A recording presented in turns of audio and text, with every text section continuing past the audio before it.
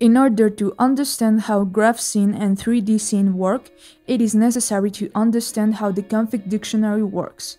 We are going to create a new scene with the config dictionary. We can understand the config dictionary as a set that contains many objects. To create an object in this dictionary, we use the following format. In this way, we have added two character strings to the dictionary, text1 and text2. To use these variables, you have to write self before the variable. It would seem that it is just another way of creating objects, but it is not like that. When we create a method, all the variables and objects that we create in that method can only be used in that method. If we create another method, then you can't use the name of the objects and variables created in the previous method. That's where the config dictionary comes into play.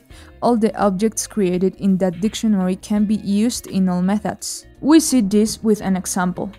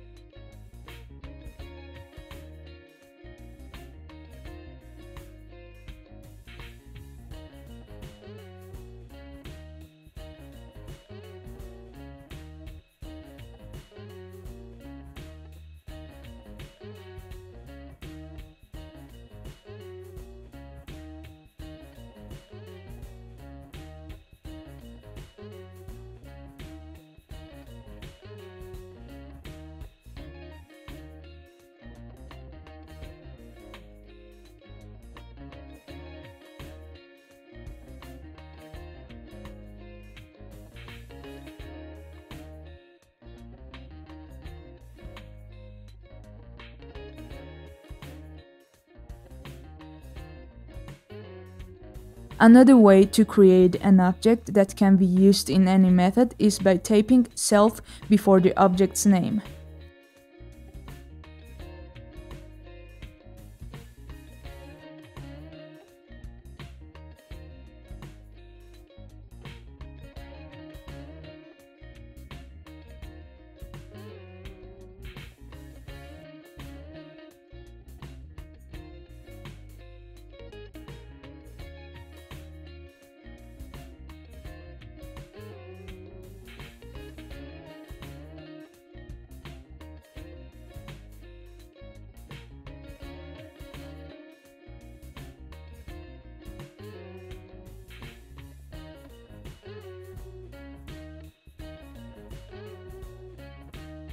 In the case of the scene class, there are already several parameters that can be modified. As in the case of camera config, with this parameter you can change the background color of a scene.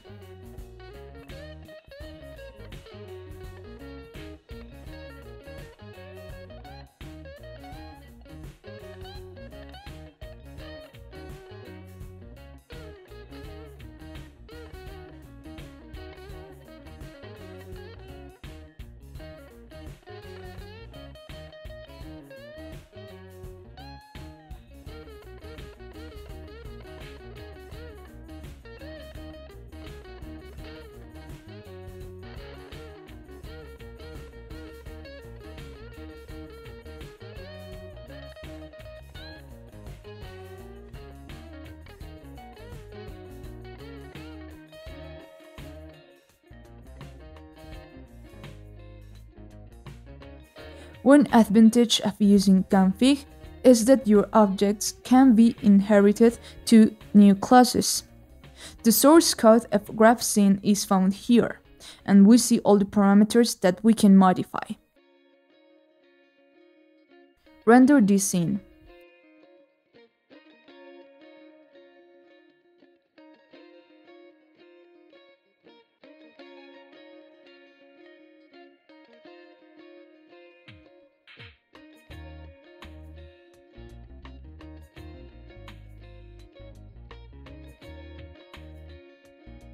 The GraphScene code has some errors. Let's correct it. First, we see that you cannot add decimals, and that the y-axis labels don't look good. You have to align them to the left side of the y-axis.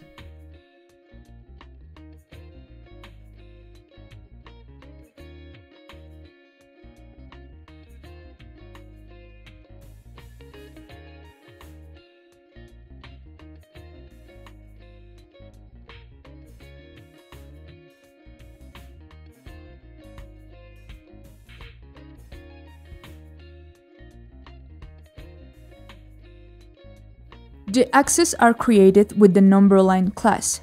The address of the labels are controlled with the label direction parameter, and the number of decimals is controlled with decimal number config and num decimal places.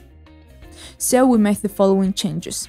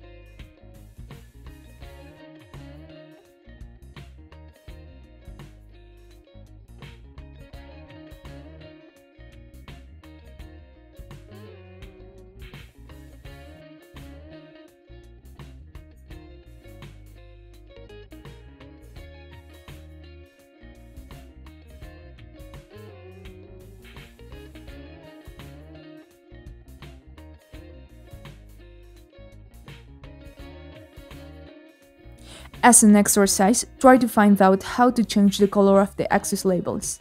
I will leave you the solution in case you cannot.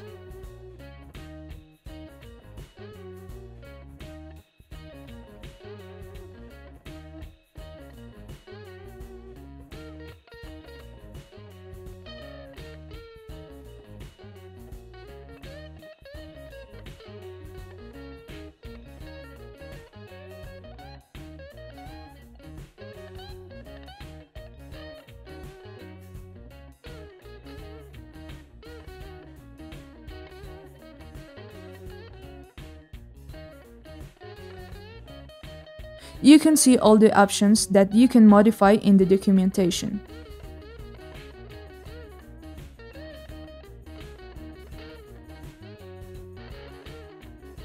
Let's move on the 3D scenes now.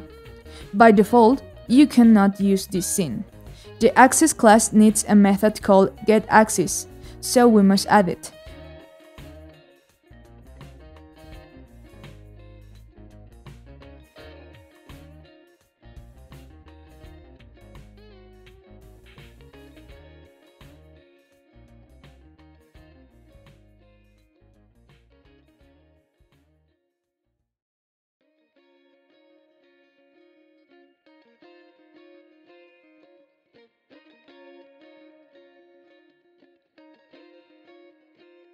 Once this is done, we can use 3D scene.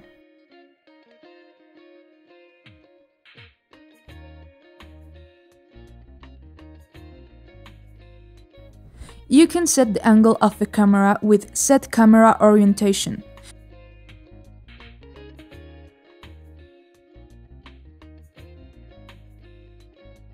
Use the Begin Ambient Camera Rotation method, so that the camera starts to rotate with respect to the origin.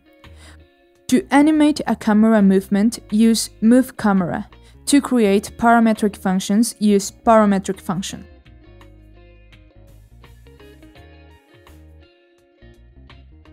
If you notice that the objects are above the axis as seen here, use the Set Shade in 3D command to see them correctly.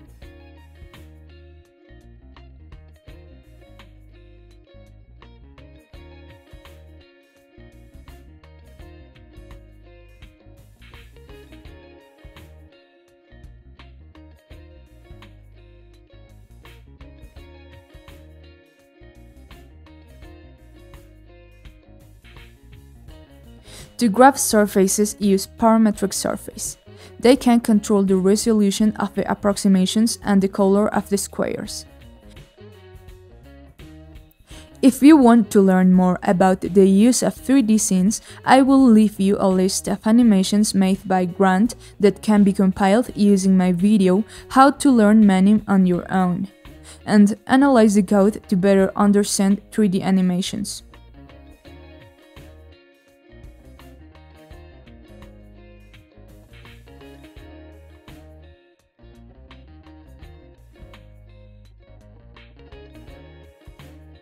To eliminate the 3D effect on an object, use Add Fixed in Frame Objects. This will look like 2D. If you are interested in making complex 3D animations, I recommend you to use the most recent version of Manim, since this version is not so well equipped.